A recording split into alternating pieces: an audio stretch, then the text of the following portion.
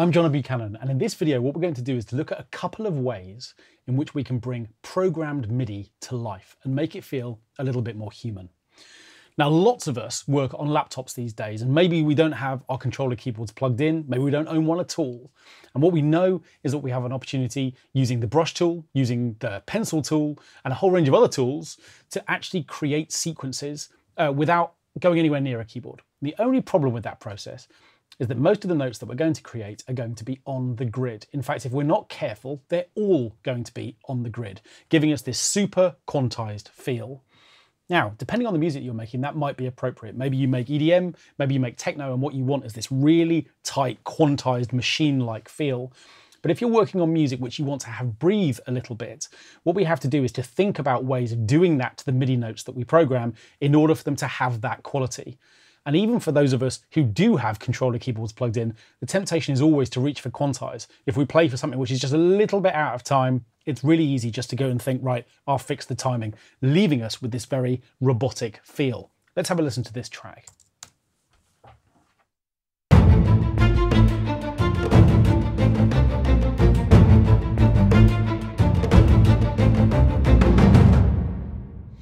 Now, often the problems that we make in terms of producing this super quantized feel are often of our own making. I'll show you what I mean. What I'm going to do is add two parts here. And what I'm going to do is to use parts that exist in the track already to create the new ones. So I'm going to take the second violin part and I'm going to take it up to the first violins. And I'm going to just relabel that so I can see that it's my violin 1 part. And I'm going to dive into the MIDI for this. Now, what I want to do is to basically have each note of this sort of couplet of each individual notes play. So I'm going to strip out the second ones, just go through and just remove those individual notes so that what I'm doing is to mark each of the sort of strong beats within the piece and leave the second violins to play these intermediate notes. So what I've done here is a really common thing which we do all of the time, which is simply to use one part to create another.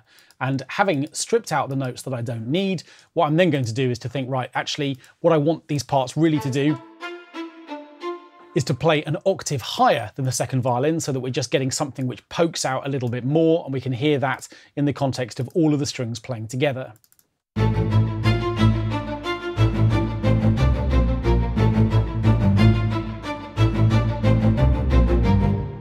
Okay, so we've added this new part, but remember, the second violin part created the first violin part. So the placement of the notes that I'm using are exactly the same as they were for the second violin part.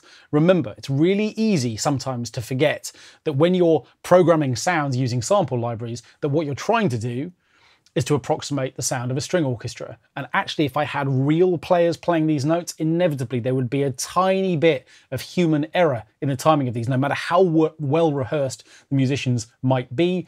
Inevitably, some would slightly rush, some would slightly pull back and bring their own individual playing style. And whilst they're trying to play as metronomically as we can within a computer, actually, we want all that stuff. We want our music to sound like it's played by humans rather than played by a computer. So we haven't helped ourselves there.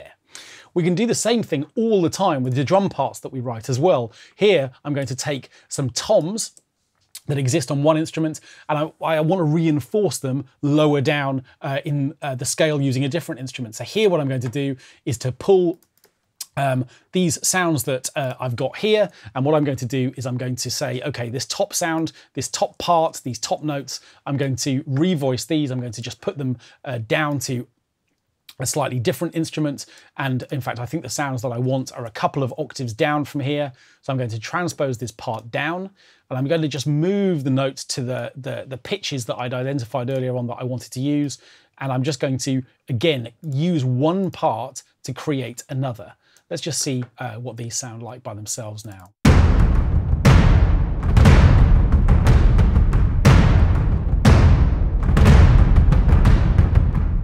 Okay, so they're really loud, but the pattern that they're playing I really like. So what I'm going to do is to pull the velocity down so I've got a much more subtle version of that same part.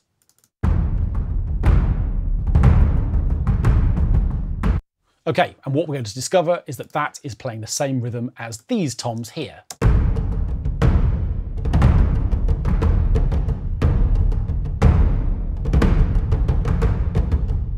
But again, in exactly the same way that I did with the strings, we've now used one part to create another. So how do we begin to think about ways in which we could add a more human quality to some aspects of this performance? Well, you'll be delighted to hear that there is one way in which we can do that, which is to use what's called MIDI Transform. Let's see how that works. I'm going to start by taking the second violin part, this busy little line that's playing here. I'm going to open up its region. And what I'm going to do is to select all of the notes that are playing for it. And what I can do within the MIDI editor is to come to Functions and to come to MIDI Transform. Now, what MIDI Transform allows me to do is to apply a series of processes onto the MIDI notes that I've selected. And as you can see from the list, there is a long list of things I might want to do to process this MIDI. I might want it to play back at double speed, which will mean that everything plays back twice as fast as it is at the moment. Equally, I can select the option under that and it would all play back at half speed. Now, you can go through and you can explore the various options that exist here, but the one that I'm looking for is called Humanize. And when I click on it, this dialog box pops up, which allows me to see what this is going to do to the MIDI that I'm about to change. And specifically, it's going to change three things. It's going to change the position of each note, and it's going to do this randomly. It's going to go through and it's going to move the starting position of each note.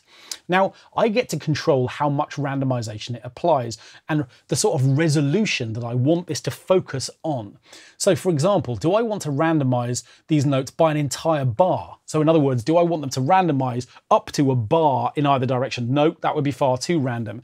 Similarly, I don't want them to randomize a beat or even a semiquaver.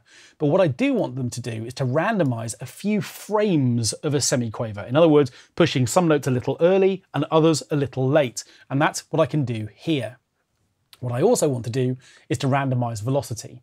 And what that's going to do is just randomly assign a velocity offset from the current positions by up to 10 steps in either direction. And again, if I want it to be more than 10 steps, I can move that up a little bit. What I also have a chance to do here is to randomize the length of these notes. Now, these are effectively one-shot samples, these short strings that I'm using in this particular piece. It doesn't matter if I program a note that lasts for a bar or for a tiny moment, it's going to trigger the same length of note. So that one doesn't matter so much, I'm going to just leave that alone.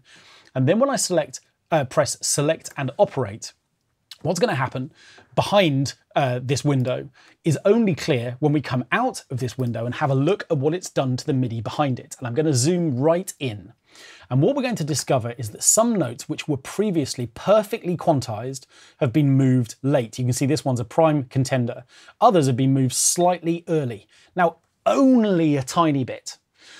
But if we apply the same process to the other parts within our track, what we're going to begin to find, of course, is that randomization that maybe we might apply to the cellos is going to be different to the ones that we've applied to the second violin. So if I dive into the cello part and we repeat that process very quickly, select all, come into Functions, MIDI Transform, Humanize, it's going to again give me the option to decide the starting position for each of these notes, and it's also going to give me a chance to produce a velocity offset. Again, length doesn't matter, and I'm going to select and operate those notes too, and again I can already see a little movement. These have come off the grid a little bit.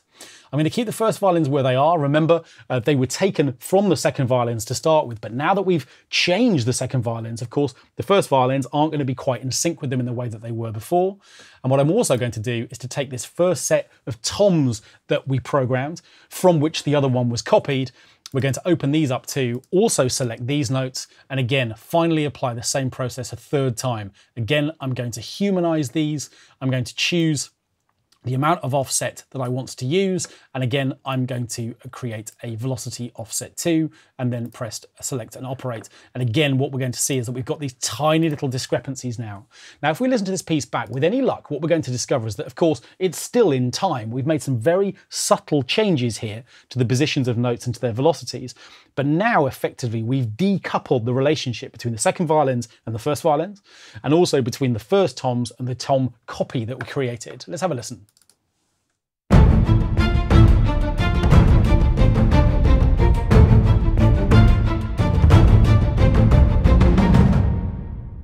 Okay, and even in those really sort of quick 4 bars, what we're suddenly hearing is just a few notes being a little bit pokey and edgy and early, and others just being a little bit late, and I much prefer that.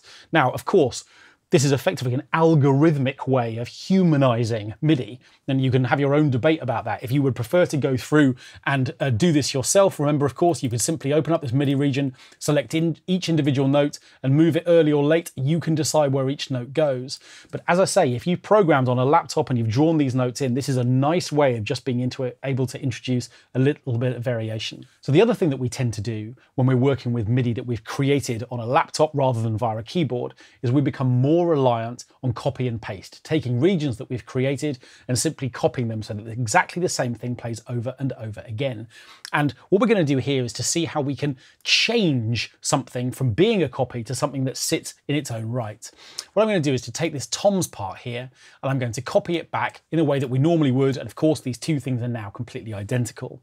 I'm going to glue them together.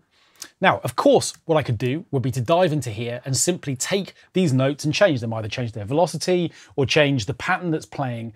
But what I'm going to do is to use another way of transforming MIDI to make them something else in their own right.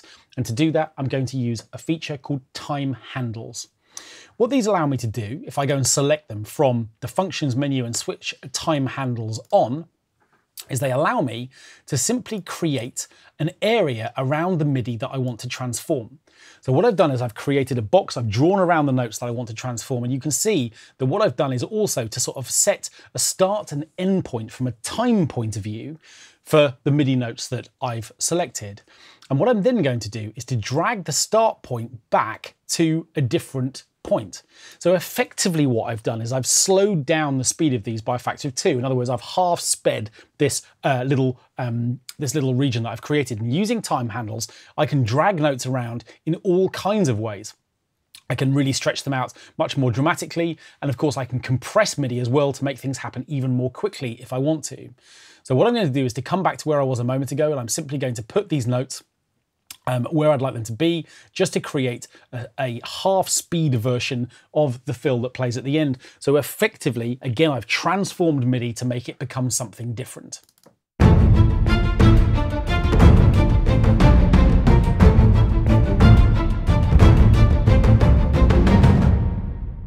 And now those two tom fills are different from one another. So in this video, we've looked at different ways of transforming MIDI. First of all, we looked at the MIDI Transform window and we used the Humanize feature. And what that allowed us to do was to ask Logic to supplant some humanizing characteristics onto our MIDI, changing the start points of things so they're just randomly offset, some a little early, some a little late.